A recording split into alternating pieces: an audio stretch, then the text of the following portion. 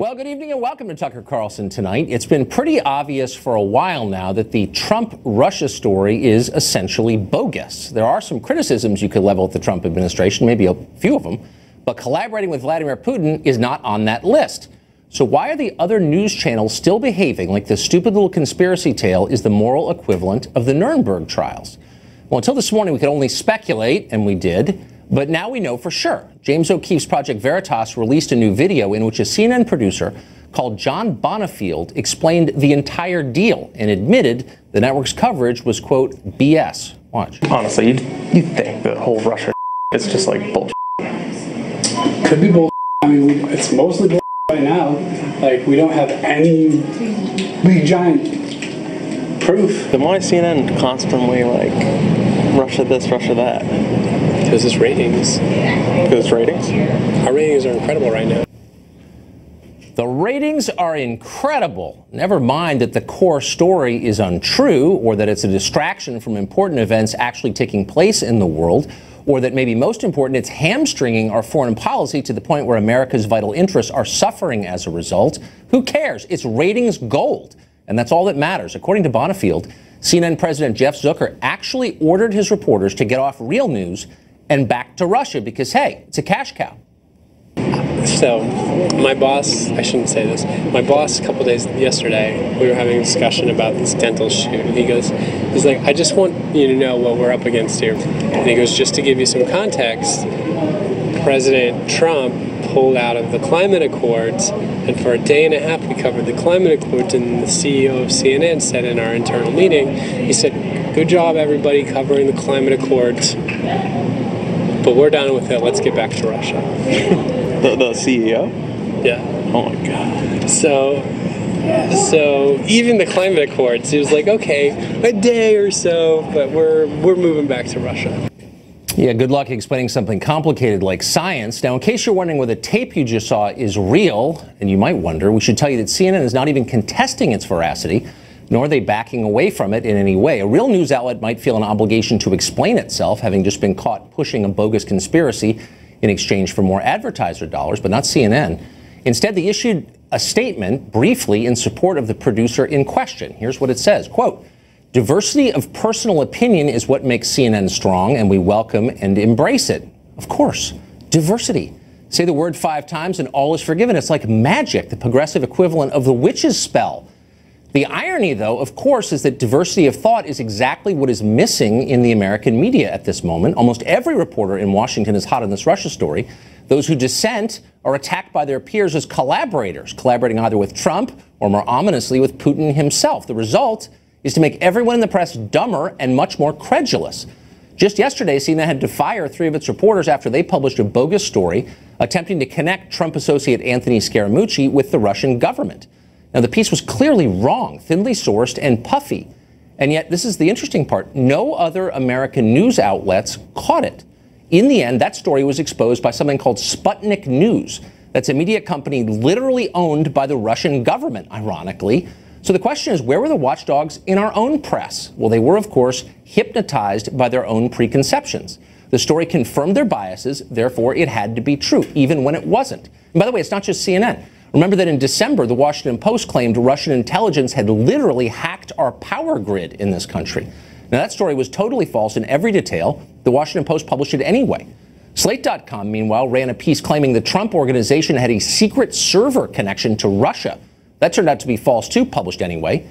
Even reliable old C-SPAN, probably the straightest news outlet in the world, great people there, but it still got caught up for just a second in the Red Scare itself. In January, they claim to have been hacked by the Russian media. Never happened. Now, part of this is just hysteria, that moment when you convince yourself that the monsters under your bed are real. But part of it is more sinister than that. It's the conscious decision to tell your viewers what they want to hear, even when you know the core story is wrong. That's called corruption, and it's happening, and these tapes show it's happening. Joe Concha writes about the media for The Hill, and he joins us tonight. This seems like a crisis point for that network. I mean, this is back-to-back 2 vivid, non-contested illustrations of editorial corruption. I don't think you're engaging in hyperbole here, Tucker. I mean, the bottom line is these last two stories that CNN got wrong. Remember, the first was a couple of weeks ago with James Comey, supposed to refute Donald Trump. When Donald Trump said, I'm not being investigated, James Comey told me that 3 times. Right. That story was wrong. I don't mind when you get it wrong, Tucker.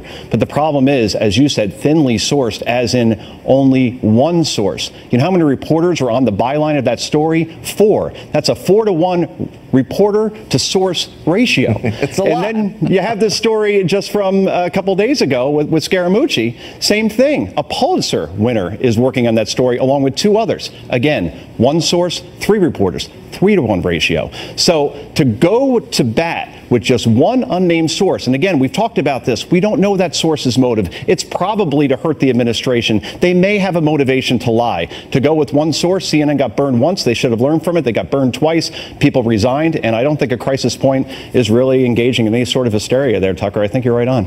All the mistakes are in one direction, too. You notice we all make mistakes. I've made a ton of them. But, you know, you hope that they're honest mistakes. What bothers me about this story is that it's preventing coverage of anything else. And by the way, if you dislike Trump and were upset with the administration, there are plenty of stories you could do that would be critical of the White House. But they're sticking with a story that they know, and this tape, I think, shows, at least some of their producers know, is bogus.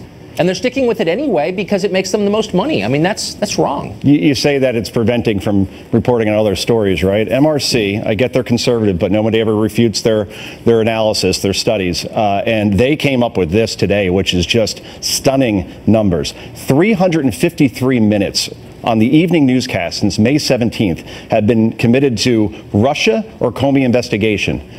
You know how many minutes have been actually dedicated to terrorism, a very important topic that a lot of people voted on? 29 minutes, 353 versus 29. How about the economy, the #1 issue that people vote on? How Donald Trump probably got into office, considering Michigan, Wisconsin, Pennsylvania, and he had an economic message, and Hillary Clinton didn't. 5 whole minutes. How about trade? 5 whole minutes. So you say we're missing other stories? You're damn right we are.